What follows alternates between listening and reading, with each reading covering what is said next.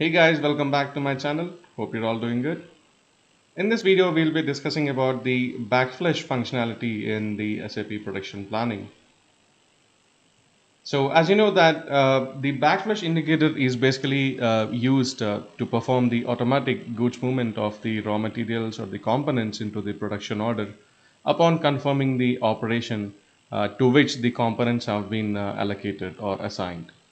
So basically, when you look at the general scenario, we perform the goods issue first into the production order or the process order, and after the goods issue is done, so then we post the confirmation of the operation, right? So in this backflush scenario, the confirmation and the goods movement or the goods issue will happen in the same time. So this scenario is basically beneficial when the actual consumption or the actual requirement of the components are not known until the operation has been executed completely. So let's get into the details and see in what configurations in master data can we actually activate this backflush indicator. Here on my screen, you can see the transaction codes on the left side, and let's start discussing about them.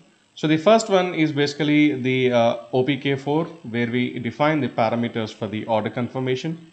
So this is a part of the configuration that we can activate at the plant level. And then we have the master data. So it starts with the work center with the transaction CR01 and CR02. So basically we use the CR01 to create the work center and CR02 to change the work center and CR03 to display the work center. I know that most of you are familiar with these transaction codes. And then after the work center, we have the material master where we can enable the backflush for the component. And we also can enable this in the routing in case of a discrete manufacturing process. And then in the master recipe as well in case of a process manufacturing scenario. And also while the execution process, the backflush can also be dynamically updated, or the user can manually activate the checkbox in the production orders and the process orders. So here are the places where we can actually activate the backflush indicator. So now let's log on to SAP and look at these transactions.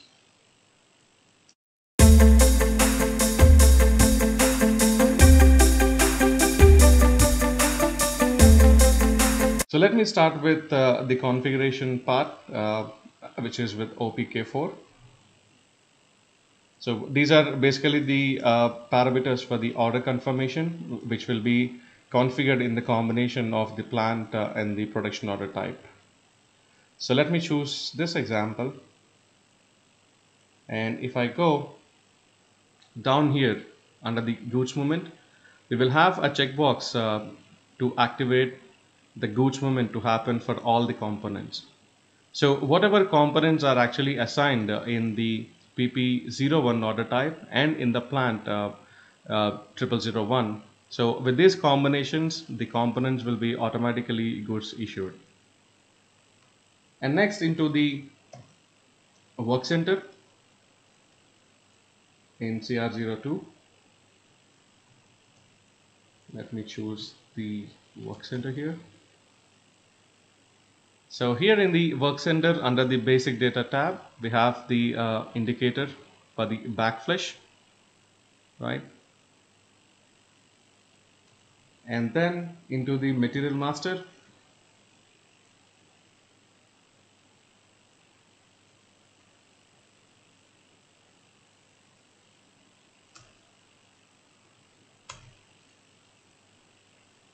in MRP2 view of the material master, we have the indicator to enable the backflush here. So the options, if we look at the backflush indicator, so we have actually two values. One is to always backflush the component, and the second one is basically that the work center is going to decide whether to do the backflush or not. So which means that if I choose the option 2 here, right, so it means that the work center to which this particular material has been assigned to in the routing, I mean to say the component allocation is done. So the work center, it basically controls whether this material has to be backflashed or not. So if I go back to the work center here again,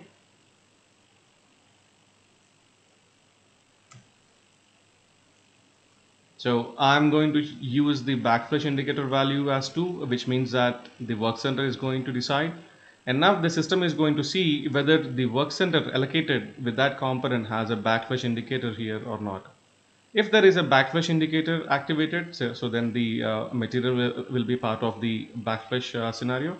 If not, it will not be, part of the backflashing scenario. Similarly, we also can activate this backflash in the routing.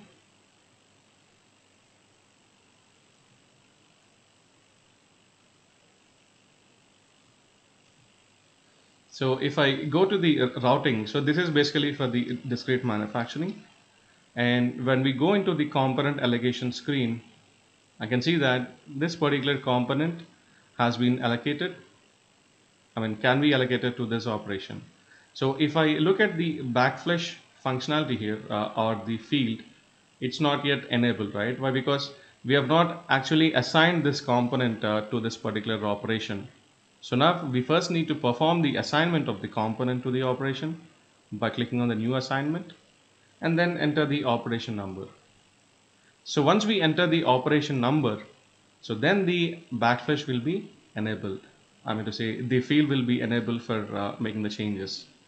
So here we know that this particular component has been assigned to the operation 10, and now I'm going to decide whether to activate the backflash or not. So this is one other place where we can activate this one. Similarly, we have it possible in the master recipe.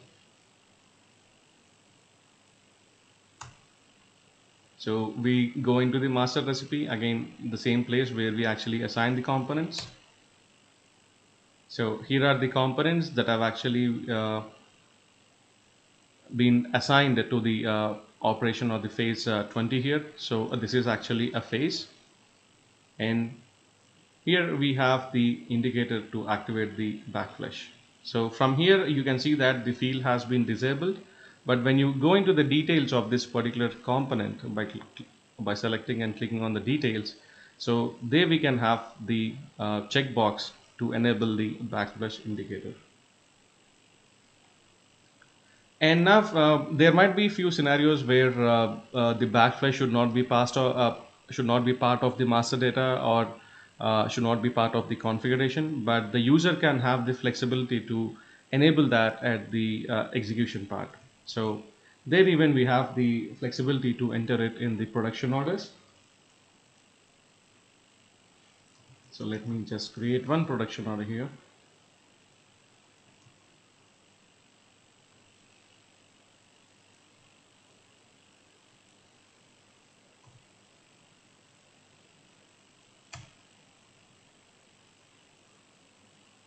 Right. So now if I go into the component overview of the production order, here I can see the list of components those are actually part of the bill of material. And here we have the field or the checkbox where we can actually select which of these components have to be backflashed. So once I have activated the backflash indicator and I have done the component assignment to this particular operation, so while confirming the operation, automatically the goods will be consumed into this particular production order. So the main usage of this is basically where the actual quantity of the component is not known until the operation has been executed. So let's say according to the bill of material, I need one piece of this particular component, but in the actual usage, I might need two or three pieces, or maybe I may not also use this component, right? It depends on the scenario anyway. So in order to post the actual consumption after the production has been completed, we basically use the concept of the backflash functionality, where the user can actually enter the quantity that he has really consumed while processing that particular operation. And similarly, we also have this available in the process order. So in COR2 under the materials tab, so we have the components under the particular product, and the same way as we see in the production order, we also have the similar checkbox here in the process order as well. So I would like to show you one thing here. In the production order, if I'm not going to enter the order type, and I've actually entered the material and the production plant, right? And I hit on enter. So now system has actually picked or selected the order type as PP01, right? So how is this happening usually? I mean, I've not manually selected the production order type, and I've not assigned any production scheduling profile into this material master. So let me show you the reason why it is happening. So first, let me go into the master data of this material. So if you look at the work scheduling view, we do not have the production scheduling profile assigned yet, but we have the production supervisor assigned to this material master. So now if I go into the details or the configuration of this production supervisor in the configuration T code OPJ9, and then I choose the plant as 1000 and the production supervisor as 101. So here you can see that in the configuration we have actually assigned the production scheduling profile as 0001.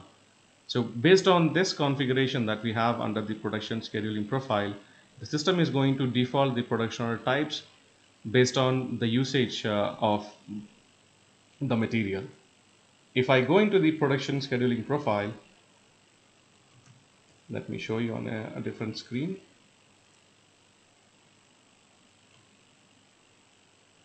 Production, shop floor control, master data, and then we have the production scheduling profile.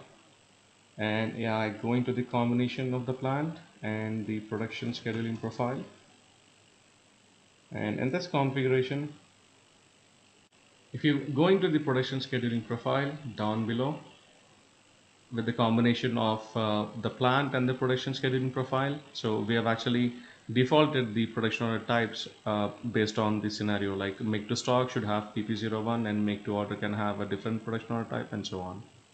So based on this configuration, the link is going to be established between the production scheduling profile and the material master and the production plan.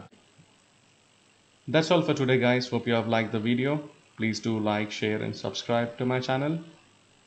And we'll meet again soon in our next video. Until then, take care. Bye bye. Stay safe.